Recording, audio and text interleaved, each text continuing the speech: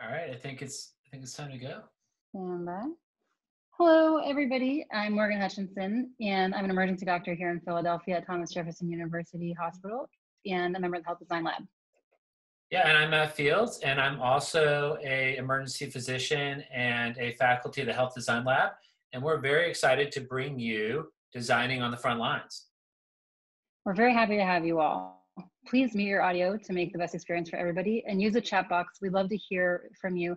Who are you? Where are you from? What do you do? And then also please add all your questions and comments to the chat box. We'll have time at the end to answer them. All right, and we're very excited to have a special guest with us today, Dr. Rich Levitan, an expert in airway management and a crusader who has been leading the fight against COVID in New York City. Thanks, Rich. Absolutely. Hey, thank you. Rich. First, we want to give you a little background as to why we made this webinar and what we'd like to accomplish. Yeah, Morgan, tell us why are we here? So our healthcare system was not prepared for this COVID-19 pandemic. Doctors around the country were pleading for PPE while watching their patients and colleagues fight for their lives against the deadly virus. Because of this unmet need, healthcare workers and designers have been working tirelessly to find solutions. That's right. Here at the Health Design Lab, we pride ourselves on bringing together healthcare experts and design experts together to solve problems. And as emergency physicians, we are working on the front line where we experience the pandemic firsthand, but we try to do so with the eye of a designer. We can't overstate enough how important we feel co-design is in the Health Design Lab. And this is kind of a typical day in the design lab where we're bringing together physicians, patients, industry, designers, all together to solve problems. Of course, these pictures are pre-COVID. So in the days of COVID, it's really important for us to really work together to come together in virtual settings to keep up this design momentum and this collaboration. This pandemic has been a perfect opportunity for us to all come together, doctors, nurses, designers, to solve these problems. These are just a few of the examples of things we've been working on in our lab. You'll see everything here from the bunny suit or the PAPR adapters to training programs for manual ventilation to 3D printed COVID swabs. We bring designers into the healthcare space to solve problems that didn't even exist a few months ago. Our innovations keep doctors safe and help us protect patients and provide the best care to patients with COVID-19. We've also been working on rapid prototyping as we quickly realized that we needed to find a way to collaborate with each other as we're all experiencing the same challenges. Designing on the front lines brings together healthcare workers and designers to tackle some of the biggest challenges during COVID-19 pandemic. That's right. And so today we're going to touch on a few design challenges involved in frontline emergency medicine airway management. Morgan and I will introduce a popular topic, intubation boxes, and then we'll turn it over to the airway master, Rich Levitan, and followed by a Q&A period afterwards. So please feel free to use the comment box or the chat box to leave comments. Keep it clean. We are recording this, but throw in any questions or comments you may have, and we're going to get to that at the end and go through those. So intubation is a super common emergency department procedure. It's extremely high risk during the COVID pandemic for transmission to the doctor. Normal breathing, coughing, sneezing, vomiting can all cause the doc to get COVID from the patient. In this video on the right, we're demonstrating using fluorescent dye the trajectory of a cough from a patient. That's right. And in the design lab, when we come across a design challenge, we like to use something called the how might we statement to kind of frame the challenge. So here the question is, how might we create a reusable protective barrier for healthcare providers during intubation?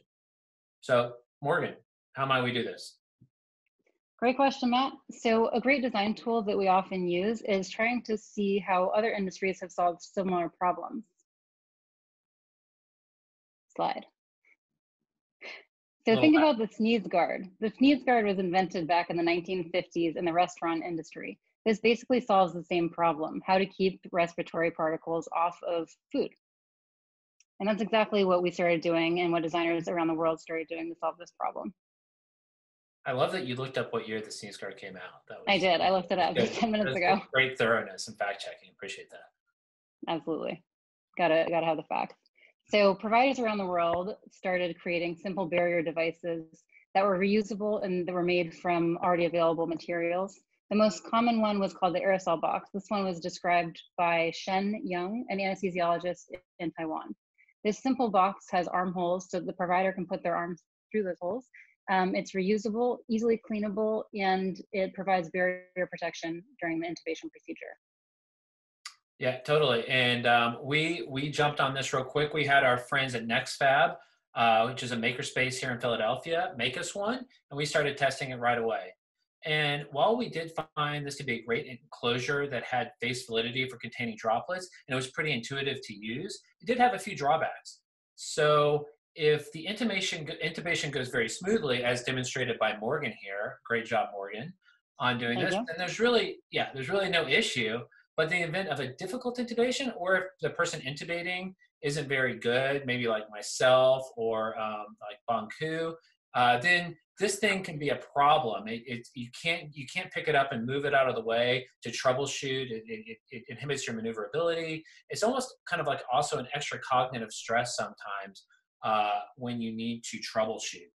And so this kind of we kind of identify some issues right away with it. Also, if you do, after you get the intubation performed and you get the tube in, you need to bring in a bag to start bagging the patient. And sometimes that was issues with the lid of the box creating a height restriction. And finally, a lot of times we like to do something called ramping patients, where you actually lift up the patient's head because they have a difficult airway. And the height of the holes or the height of the lid sometimes provided a restriction in doing this. And so here, Morgan is actually trying a couple different designs. So on the left, we have that original intubation box. And in the middle, we have a design that our anesthesia colleagues created. And it was kind of cool. They were working on this in parallel. And I think a lot of people, this is what's really cool about intubation boxes, is a lot of people are working on this in parallel. And so this intubation, what they call it, the intubation shield, tried to solve a few of these issues. So Morgan, do you want to talk about this design? I do. I think your screen sharing stops. Oh, But did it? anyway, so Let me yes. go back. Sorry, I don't know what happened. So this new design that anesthesia made for us was excellent. It was a lot lighter than the original airway box. It was easier to use for that reason. It only had the 3 sides. And so if there was an emergency, which is the most important thing, you could just push it forward on top of the patient's thorax and go forth with a normal intubation. Yeah, totally. And I really like this design. One of the other things about it too is if you notice the sides are, because it's a very thin material, the sides are flexible, and that lets you accommodate for a broader shoulder width, which is really cool. Just like our friend Carlos here. My friend Carlos here. Okay, and cool. Sorry, did you mention the flipability of it? I did, yeah. If Okay, you have an emergency while you're doing the show what airway, that you slip looks it like. forward. Yeah. Oh, great. Yeah, so Yeah, if you decide you don't need it anymore, you can just push it forward onto the patient and go do a regular intubation. right, so that's huge for us people who maybe not be as good at intubation as Morgan, and we need to troubleshoot or use a backup method. Cool. So I love this design too, but one thing that I really was a downer for me was the draping that was required to create barrier protection. I feel in the emergency department that I probably don't necessarily have time to put on a drape, or you might have to do it ahead of time, and that requires a lot of preparation, and we're pretty busy. So that led us to want to create a third design, which we show here, where we actually added on a bit of a lip on the top. So just another iteration to try and create a little bit more barrier protection that might be a hybrid between the shield and this, but also kind of retains that thin plexiglass that's super lightweight and can be flipped. So kind of fun design process and iterative design here. And so the next kind of question we had for these designs was, how well do they work? So here is an image you may have seen from the New England Journal of Medicine, where there was a publication in which somebody showed a methodology for testing these using a balloon filled with dye that was inserted into the airway of a mannequin and then filled with air and exploded. And that was kind of to simulate a cough. And here obviously is a cough simulation without the barrier device. So we wanted to check this out for ourselves. this is a picture of us doing a simulation ourselves just last week up in the operating room. What we did was we ran a tube through the patient's nose and then out through the mouth and put a balloon full of fluorescent dye on the end of that tube, hooked it up to oxygen, just like Matt said, and until the balloon popped, simulating the cough. Yeah.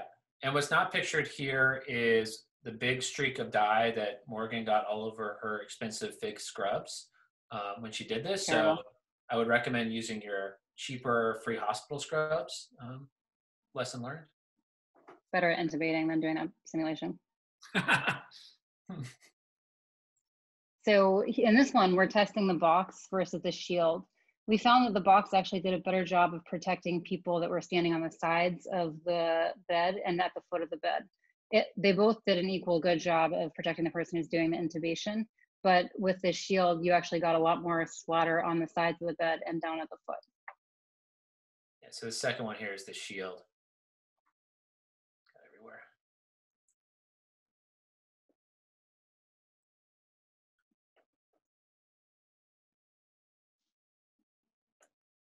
So I've seen a lot of designs out there, and that's what, again, what's so cool about these intubation shields are people are coming up with really creative solutions everywhere. This design was from a friend, Tony Sackstetter from the CoverAid PHL group here in Philadelphia. And it's a cool approach, different approach, an inflatable design that creates an enclosure. So really good protection, lightweight. One issue that we may have with this is, again, that needing to reach in, troubleshoot, or have height issues. But I know that I haven't personally tested this, but he's got some good feedback on this design. And there are a lot of other cool designs out there that are using kind of more rigid frameworks with draping over it.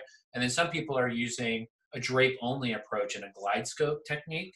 So I think different people have come up with different solutions, and I think solutions also may be kind of relevant to the setting. Shout out to our fellow Michelle for modeling in that picture. I know she let me take the photo and put the intubation cover on it, but she wouldn't let me intubate her. I was so disappointed. I think she saw what happened to the mannequin. Yeah. Okay. I probably wouldn't let me intubate me also. So fair enough. All right. So in conclusion, some considerations for intubation barriers and some ongoing questions that I think are important as we as like healthcare providers and designers try to work together on creating the best solution is thinking obviously about the weight of these boxes or shields, the height of them, as height seems to be important. Also armhole size. This was a design that was sent to us, which looked really good, but they cut the armholes way too small. I could barely fit my arms into it. So that's important to think about. Also, a lot of designs have incorporated portholes on the sides so that people can reach in and perform, like the respiratory therapist can, adjust the tube and fix the tube. Also thinking about what kind of stretcher you're using. Is this in the ICU, the emergency department, or the operating room? They have different stretcher sizes. And your patient population, the patient population in Taiwan, it's a bit different than perhaps South Philadelphia. Whether you're using a drape, and then the cleanability of it. The more sides you have to it, the harder it is to clean. So the shield design was really easy to clean, 3 sides, whereas the box has more crevices we have to get into versus being disposable. And then kind of finally, the 800-pound gorilla in the room is what further research needs to be done to even show that this works. So we need to show that through research that we're decreasing COVID transmission, that this is a worthwhile pursuit. Certainly sneeze guards in restaurants help contain germs. So I would imagine that these barriers also help us contain germs for COVID, but it's important to show that with the research. Any other thoughts, Morgan? I think we should move on and introduce our special guest. Awesome. I completely agree. If anybody has any questions or thoughts, please put them in the chat box, and we're gonna touch on this and any questions from Rich's talk at the end. Awesome. Thank you for everybody who's put your comments and questions in the chat box. We're going to address all those at the end, and we really are excited to hear from all of you in the audience today. But without further ado, I'd like to introduce our friend Rich Levitan. Rich is an emergency doctor and a renowned airway expert. He's dedicated his career to mastering, improving, and teaching others the art of airway management. He's invented countless devices and techniques that are now commonly used to improve the way that we care for our patients. His most recent work has focused on airway management tools for patients with COVID-19. Rich, thank you so much for joining us. Hey, thank you for having me. Just thinking about your last segment, I do want to point out there's another piece of this that is unique about COVID, and that is that our patients with COVID, their brains are normal, most of them that we see, that we intubate. Uh, Unlike most patients who we intubate who are in profound shock with hypoperfusion or acute hypoxia, so their brain isn't working right, or CO2 retention, uh, which causes people to be narcotized, these people are crisp. And so thinking about all of these devices getting placed over people who are awake, alert, and appropriate when we're starting airway procedures, it's just a whole nother piece of this that until I started watching your designs, it didn't occur to me, like, what is the impact of that from the patient perspective that we're putting this over them? So just another thing to mention. Absolutely. There's a lot of things about COVID, obviously, that are rather interesting for me from a design perspective. And so I'm going to just start sharing my screen. And I live now, by the way, up in northern New Hampshire. So you're looking at my post and beam constructed house. I live up in the White Mountains at about 2,000 feet, and I went to New York for 10 days. So, the real experts are the folks on the front lines, particularly in the outer boroughs of, Brooklyn, Queens, and the Bronx, who took it hard during the pandemic surge. I was there for 10 days, right as it went down. And the amazing thing about it was just how awful, these people's chest x-rays looked, how terrible their oxygen saturations were. And yet they were on their cell phones. And that just was like nothing I'd ever seen. But from a design perspective, I'm going to switch to sharing my screen and just show you here my keynote presentation here. And oh, hang on. Do you guys have it? No.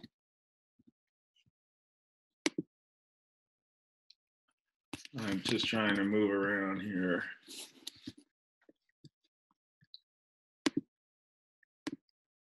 How about now?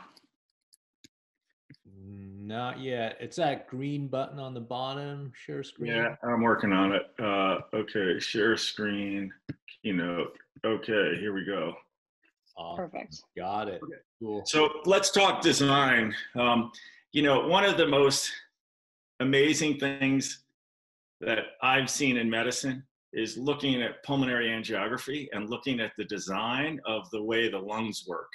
That just always blows me away. And that the design of pulmonary vessels and everything, it mirrors fractals and how trees look, But it is interesting to think about the design of the lungs, how this virus affects these people.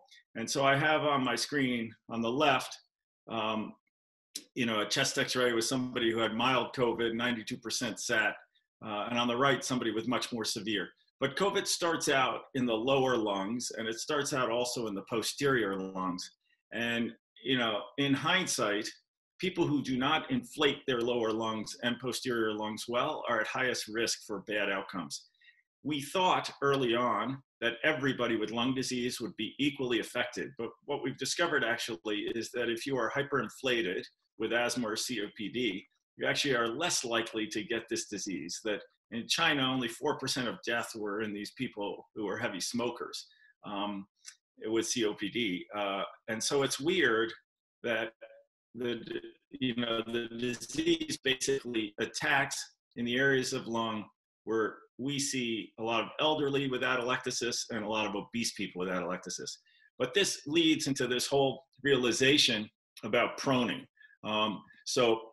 And positioning. So I have up here a picture just showing safe apnea in the morbidly obese. And this is all pre-COVID, but morbidly obese people do not have a long safe apnea time.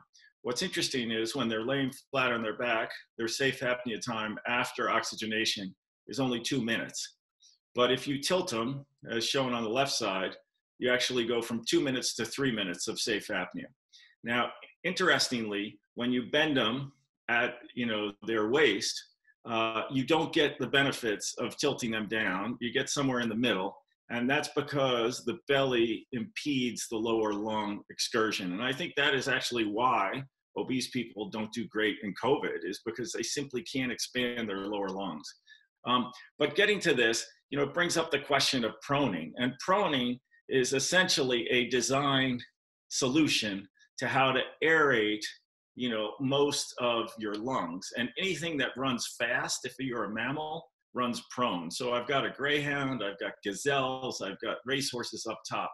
And human beings in the highest aerobic activities on the planet put themselves into prone positions.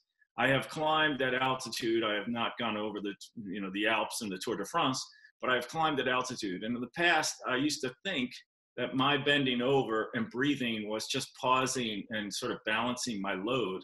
Now I realize the benefit of proning.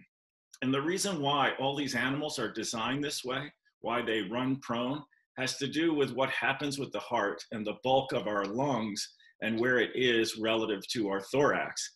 So I have here CAT scans, and this comes from a paper written by a guy who has pioneered the work in ARDS named Gattinoni. And Gattinoni actually has described the L and H type, the phenotypes that we're now commonly addressing or using in describing COVID.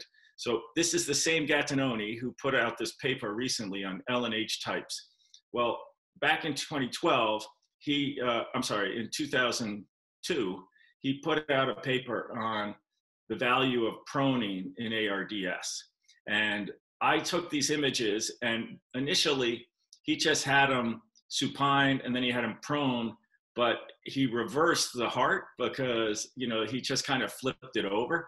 And I modified it just to show you with the heart in the same location, how there is tremendous benefit. So if we go, to the top left to the bottom left image, when the heart goes from being upright to now being, on the sternum, and the patient is on their stomach in that prone position on the left side, what you see is more area of the lung is now black. And the same thing happens on the right side. So proning is a design solution, literally a design solution to working around how to best aerate the lungs. And it was amazing to me in New York City to have these people come in with pulse oxes of 50. And as I mentioned, because their saturations, I believe, have gotten slowly to that very, very low level, but it's taken days, and I think somewhere between 3 and 5 days, but it's taken days for them to get there, that they are awake, they're alert, they're on their cell phones with numbers that normally we don't ever, see anybody talking. So they get there slowly, and yet they get this advanced illness because of what I have started calling silent hypoxia. But it was amazing to me to have these people come in at 50, put nasal cannula on them, add a non-rebreather, and suddenly, their pulse ox is up in the 80s, but they are still tachycardic and they're still breathing fast. So patients come in generally with this disease, breathing at 30, 40 or more times per minute. When we add oxygen, their saturation goes up, but often their work of breathing doesn't. They are still breathing quickly. Now, many of them don't subjectively feel that, but when you look up at a respiratory rate of 35 or 40, that's not normal. And they're tachycardic also, generally, 110, 120s when they're really low on their oxygen saturations. And what we found was when we proned them, when we turned them onto their stomach with a combination of oxygen devices, what would happen is their respiratory rate would go down, their work of breathing would go down, their pulse would go down, and generally within, minutes to hours, you have a very good sense if you've made enough forward progress to avoid intubating them. And so I learned this, by the way, from Nick Caputo in the Bronx, from Ruben Strayer in Brooklyn, and from other ER docs. And Nick actually was kind enough and quite generous to throw me in as the last author on this paper that just published about 10 days ago in Academic Emergency Medicine on the value of awake proning. And, this is the first time in human history that a large number of patients are being treated with awake proning as part of their therapy. Now, on the ICU side, proning has been commonly done in ARDS since that Gattinoni paper in 2002. So it's not a new concept there, but you know, a few beds in a hospital are specifically designed to help prone people. They're called proning beds or rota beds. But you know, even big centers only have a couple of them. And so now, you know, at Bellevue, you walk in, there's 150 patients in the ER, 30 something are intubated. They are all getting flipped over using what they called the burrito, which was just this wrap of sheets. And twice a day, they're flipping them. But all of the non-intubated patients with COVID pneumonia were also having this proning maneuvers as well as other positioning maneuvers. And Susie Bentley, who is out of Elmhurst, created a set of sort of positions for these patients, and it was published in both English and Spanish, and it included proning as well as right and left recumbency and sitting up in a chair. And sitting in a chair, I think, is much better than sitting in a stretcher, because particularly if you're larger, sitting in a stretcher causes the lower lungs to not be able to fully expand. But what I did notice, you know, in this whole effort to try to do proning, is that large people did not do well with it. And I was chatting with my son after working a shift at Bellevue. And by the way, you know, I did about 10 in a row. And it's just hard to go through an entire shift in full PPE in the respiratory unit. It was just brutal.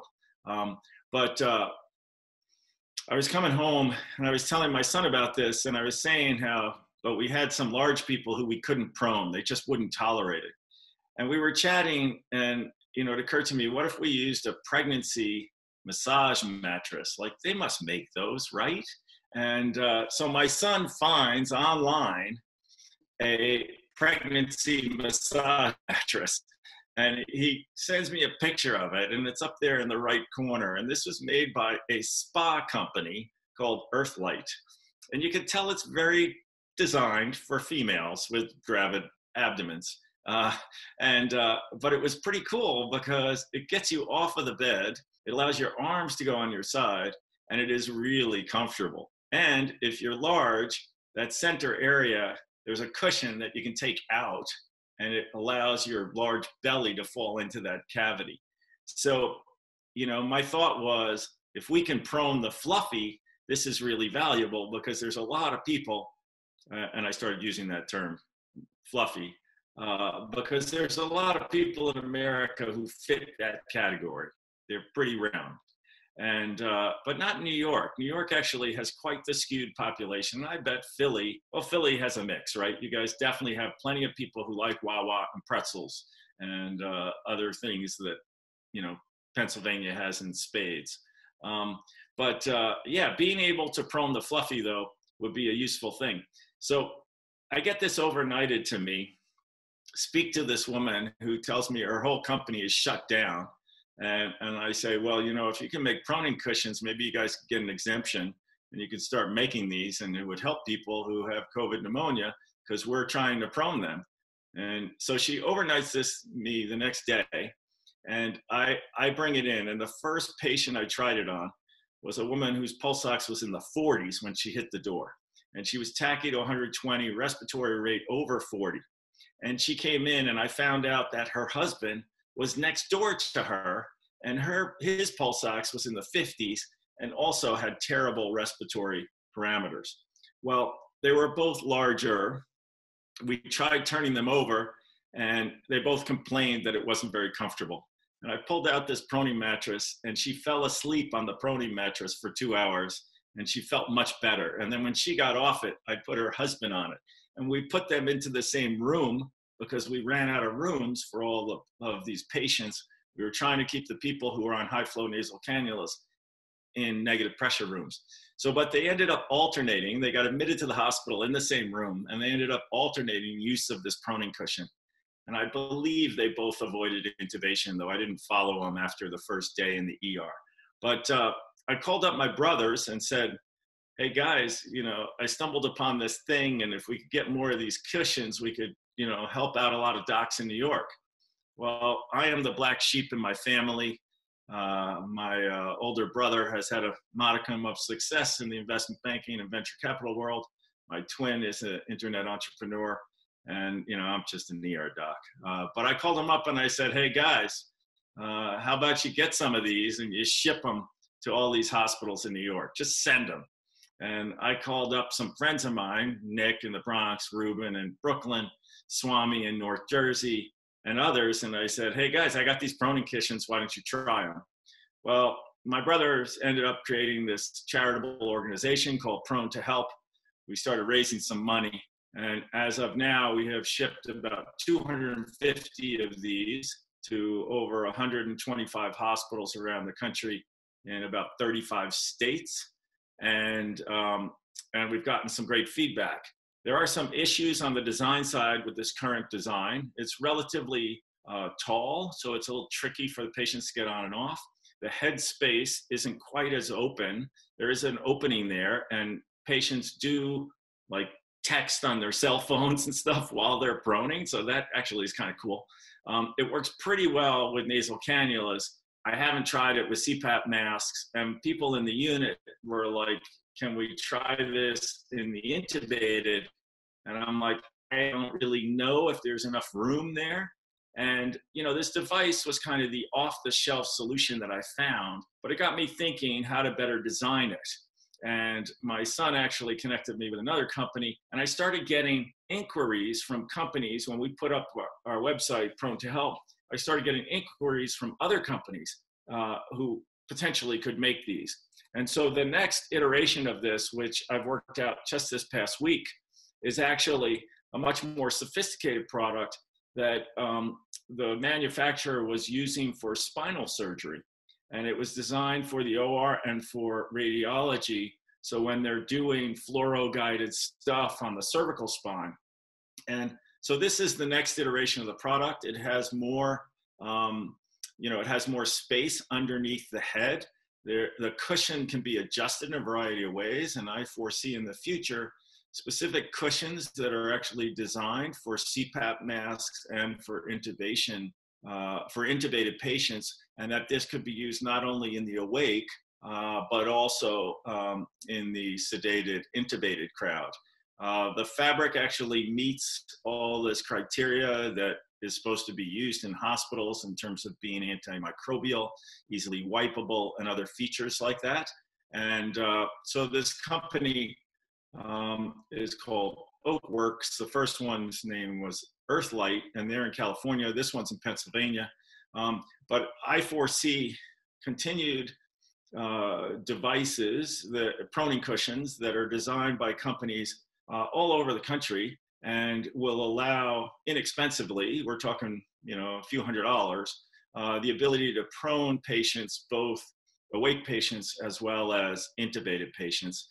And, it's pretty cool if we can keep people off of ventilators, if we can improve care without having to go to intubation. And the other piece of this, obviously, is the sooner we get patients, the earlier we identify them before they present with severe lung injury, the better. So I've gotten very keen on pushing pulse oximetry monitoring, particularly in COVID positive patients, but also in the elderly, because my belief is that with simple maneuvers, with earlier identification, patient positioning maneuvers, early treatment with oxygen, earlier input into the healthcare system, monitoring of inflammatory markers, earlier steroids, earlier IL-6 agents, that what will happen is we'll keep many more people off of ventilators. So in Nick Caputo's 50 patients out of the South Bronx, 2 out of 3 avoided a ventilator for their entire hospitalization.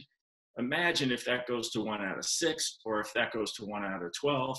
What we are going to see, and I'm hoping for, is a logarithmic collapse of the resources that stress our healthcare system, a dramatic improvement in mortality if we get people earlier and we can do these less invasive things.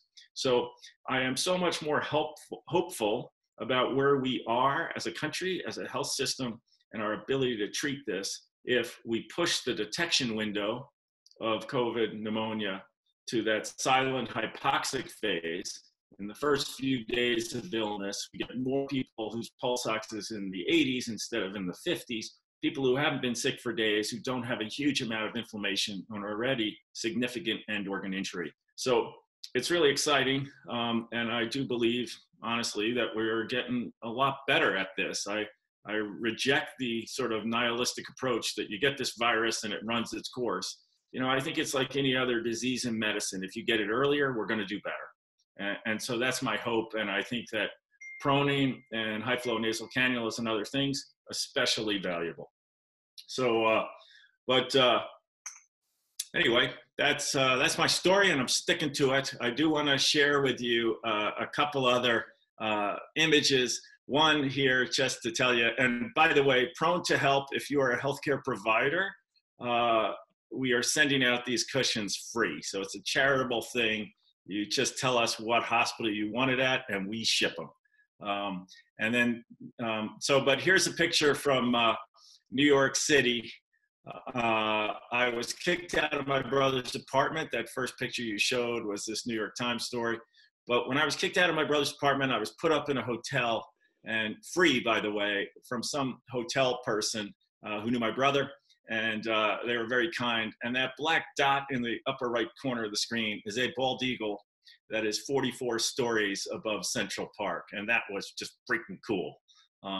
So this thing came right in front of the window, swooping. Actually, just thoroughly amazing. So anyway, that's what I wanted to share with you. The last thing I wanted to mention, we were talking about pandemic playlists, and so I have one on my a song on my pandemic playlist, and it's from Short Change Hero, a TV show called Strike Back, and anyway, the title of it is basically "This Ain't No Place," or "This Ain't No Place for No Heroes." So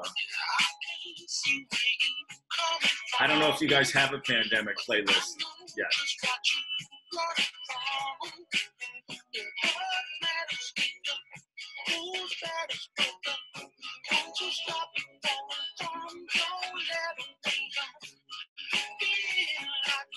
Hang on, wait for the chorus, and then I'll.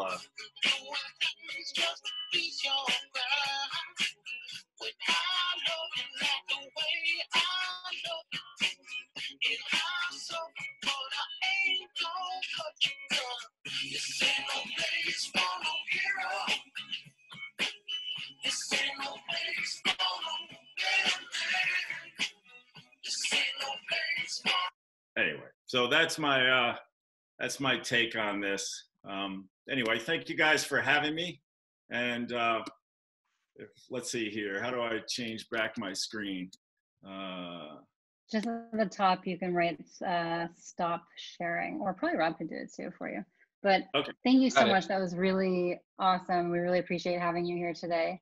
We've got a lot of good questions from the audience, but first, thank you for the proning pillows that you sent to us. We got a few proning pillow mattresses here at Jefferson from Prone to Help, and they have been awesome.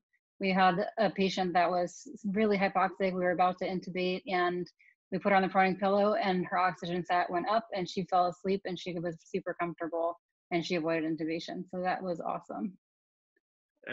Every win is an exponential win. You know, it's a win for the patient. It's a win for the system. Anyway. Absolutely. We've got some good questions here, and everybody please keep adding your questions to the comment box. I'll start with Pick's question. Do you believe in L and H or low and high phenotypes? And does COVID data from Boston and Seattle fit or deviate from that model?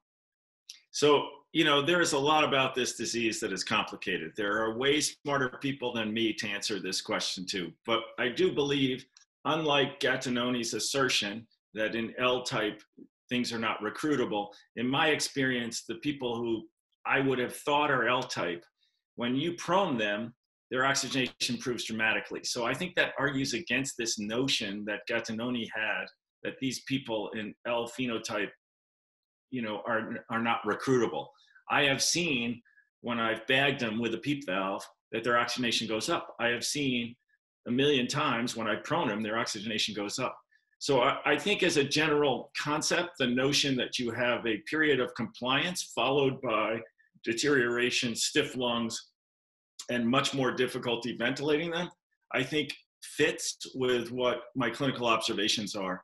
But I'm not sure that the subsequent assertions about recruitability, the role of PEEP, and other things is true as Gattinoni has described it. And Josh Farkas, far brighter than me, Scott Weingart, the ICU docs out there who have, been addressing this, I think have rightly questioned some of that aspects of Gattinoni's classifications.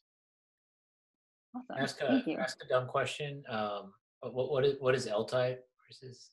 So there is a L and H refers to low and high. It basically has to do with compliance. That that the early on in the disease, the lungs are still flexible; they're not stiff. So it's low resistance, high resistance, and correspondingly the reverse of compliance. So what you have are the early phase of this illness where the lungs are quite compliant. Patients are still breathing well enough. They are blowing off carbon dioxide effectively, and their lungs are not stiff. And Gattinoni believes the second stage of the disease, when you measure it out by CT scan, that the lungs actually are filled with fluid, the lungs have gotten stiff, and they no longer have this compliance that we see early on.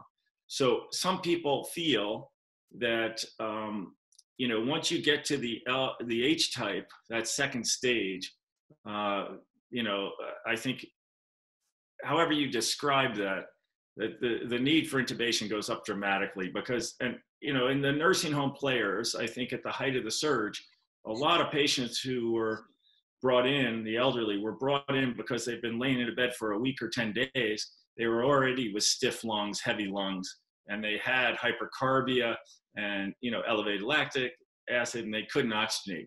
And that's what we see at the end of COVID pneumonia. Whereas at the beginning, you're losing alveoli, but your lungs are still flexible. You have a big right to left shunt, but you're able to breathe fast enough to blow off the CO2, and your lungs are still working. And the patients just gradually increase their respirations to accommodate and sort of handle this low oxygen. But, just to give you a sense of how crazy their blood gases are and how effective they are at blowing off CO2, I had one patient whose blood gas was 768, 1639. That's arterial. 39. But I've never seen in my clinical practice, other than in the high mountains. I used to work on Denali. I went to Peru and Bolivia with the military taking drugs and drawing blood gases at 22,000 feet. I've never seen blood gases like that. Severe respiratory alkalosis, blowing off CO2 effectively, coupled with ridiculously low, really low oxygen saturations. Absolutely. So this question I think we've talked about a lot. I think probably a lot of other emergency doctors have asked a lot. What about the role of proning patients that are discharged home? The patient that you discharge and you think there's a high risk they're going to come back the next day or in a few days and be worse. Do you tell that person to go home and sleep on their belly? Again, it's a matter of what they're comfortable with. I recently ordered a new bed, and it's called the Plank, and it's made by a company called Brooklyn Bedding. But I did a lot of research on bedding, and it turns out that, when you have these soft, cozy beds with the toppers that are like memory foam, that's well and good if you're a back sleeper. But if you're a stomach sleeper, it's better to have a firmer bed. But I think that the tolerance of proning is a function of body habitus, and particularly during sleep. And I think this is a huge unrecognized area of this illness, is during sleep, all of us naturally drop our oxygen levels. And if you have OSA, and males, by the way, have it much worse, the level of hypoxia during sleep is much worse in males than it is in females. That female hormones are protective, it seems like, from some of the worst aspects of OSA. It's not that women don't get OSA, but their oxygen saturation is not as severe. And so I wonder how much of this contributes. But getting back to this with proning, I think the most important thing to appreciate is we don't have a whole lot of data, but there is some, and somewhere between 8 and 15% of patients who are discharged with COVID will bounce back. In some studies I've heard from companies that make remote monitoring pulse oximetry, there's a company out of Ireland that's doing this, and there's some others that we're finding, yeah, maybe 1 in 10 actually bounce back. So in my ideal view of this, you know, how we face this disease, I think everybody who goes home should have pulse oximetry monitoring, and everybody we diagnose in the ER with COVID should get monitored for 2 weeks. Out of Italy, a new friend of mine I met through the Twitterverse, Roberto Cosentini, he had 250 patients who they diagnosed with COVID in Emerge, half of whom had mild COVID pneumonia. He sent them all out with pulse oximeters. 5% came back. Nobody got intubated because they came in early. Nobody wound up on a ventilator, and no one died. So I think, you know, how we monitor patients as an outpatient is important. Could proning help as an outpatient? Yeah, I think it could. But pulse oximetry, I think, is really critical. Great. So we've got a lot of non-medical people in the audience. In the last couple of questions, I think a lot of people have been asking to us and to others. So what other design challenges have you come across that are in need of innovation, especially for medical students? And then the second question, how would you encourage non-healthcare professionals and companies to get involved in contributing to needs during this pandemic? This could either be funding or providing materials to design such as innovative design. Do you want me to address that, or you want to have that to others? I can give you my 2 cents, and then I'm curious what other people say. But, you know, I think a huge unmet, unrecognized aspect of this is the need to expand negative pressure rooms. You know, we have historically, 150 years ago, we figured out that washing hands between patients was important. In this respiratory pandemic, there's been several studies that show that SARS and also COVID-19 can get into vent systems. We know of infections that have happened that way.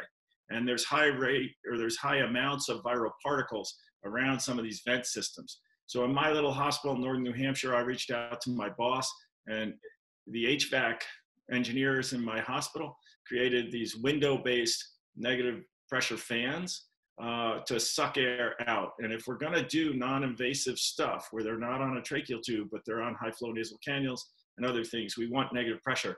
And I think if we had an army of these people go out to all the nursing facilities around the country and help the hospitals make more negative pressure rooms, I think that would be good for decreasing risk to healthcare workers as well as between patients. But that's my 2 cents on that, in addition to the emphasis on, I think, high flow nasal cannula systems. That's an excellent answer. I totally would agree with that. A couple questions about sort of like specific patient types.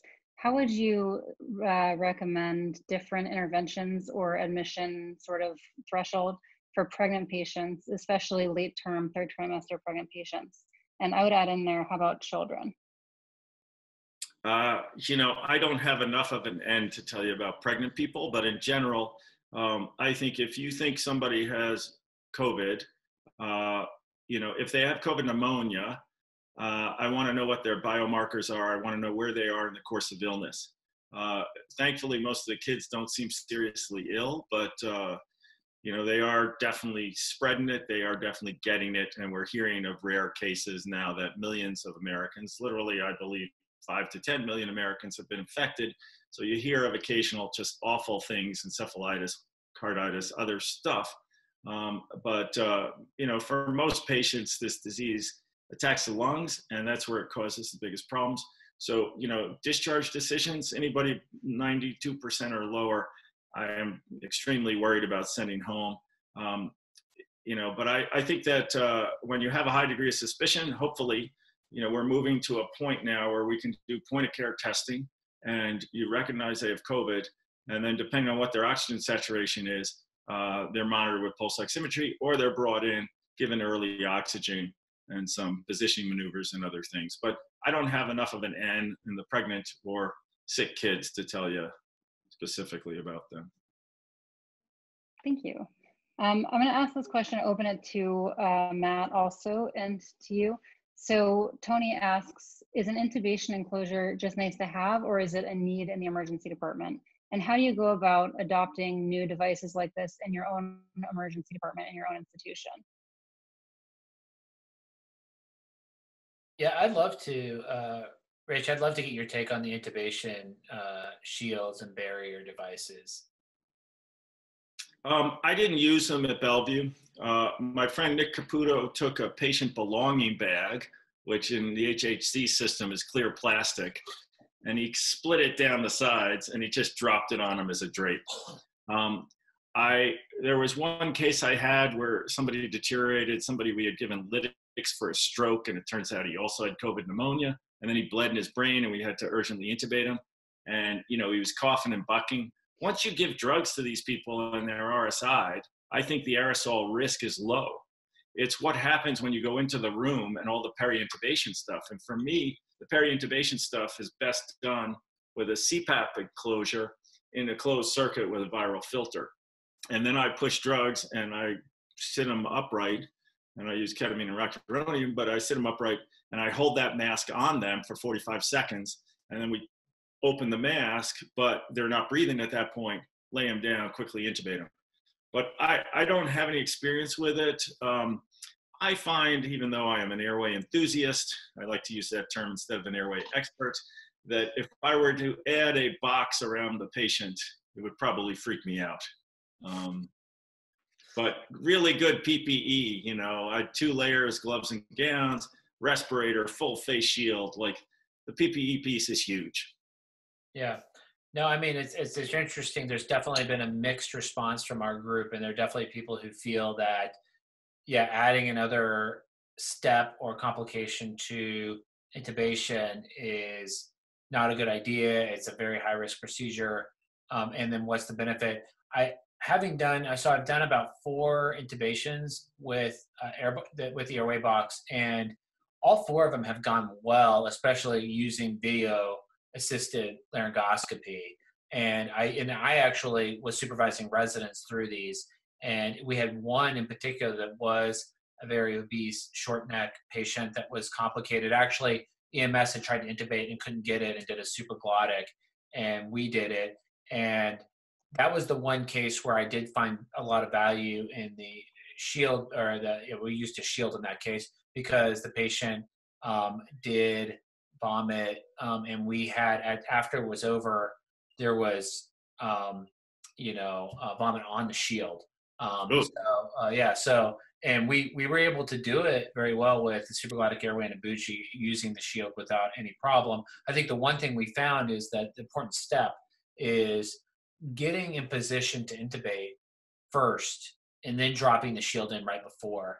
A lot of people I noticed would walk up to the shield, like put the shield on first, and then try to adjust their bodies to the shield or to the barrier, and not remember to adjust the bed height and do all the simple things you need to do to have a successful intubation. So that was kind of a key learning point. So I've kind of had mixed experience with it, but definitely a lot of people,